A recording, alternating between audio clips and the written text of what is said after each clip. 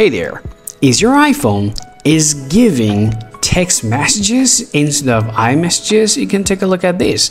It gives me the green bubble, and take a look at this box. It says text messages SMS. That means my iPhone is only giving the text message and my iMessage is not working at all. So if your iMessage is sent as text messages on iPhone instead of iMessages, then here's how to solve it. First, of course, you have to head over to settings and you have to scroll down to apps and find out your message application.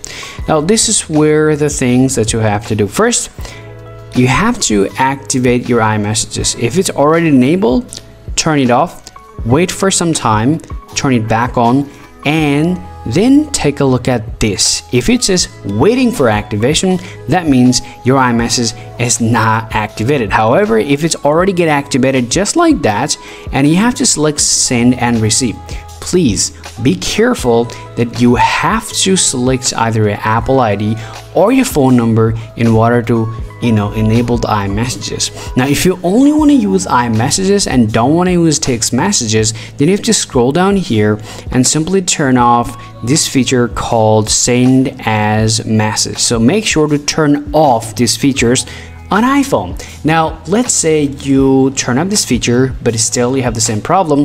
The next work that you want to do on your iPhone, you want to do work on your iCloud as well. Just head over to your Apple ID, select iCloud, tap show all, find out message in iCloud. So let me scroll down and find this up. Yep, there you are.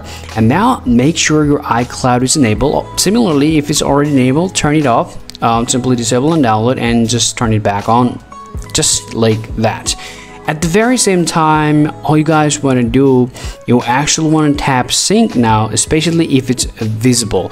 You can see it's gray out now, so I don't have to do anything crazy here.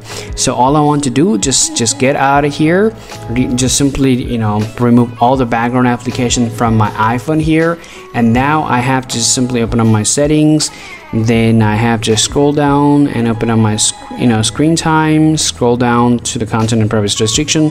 So make sure to disable these features on iPhone. Now to restart your iPhone, try to send that message to your friends or family and see if that your iMessage is working or not.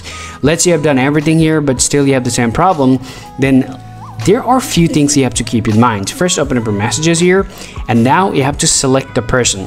Okay, first of all, you have to understand the person should be using iMessage too.